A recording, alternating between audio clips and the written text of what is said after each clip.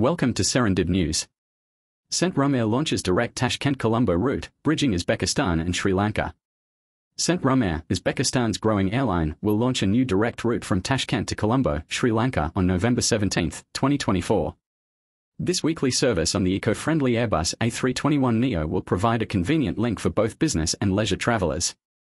Departing Tashkent at 2:40 a.m. and landing in Colombo at 9:10 a.m. local time, the return flight will depart Colombo at 10:30 a.m. and arrive in Tashkent at 3:40 p.m.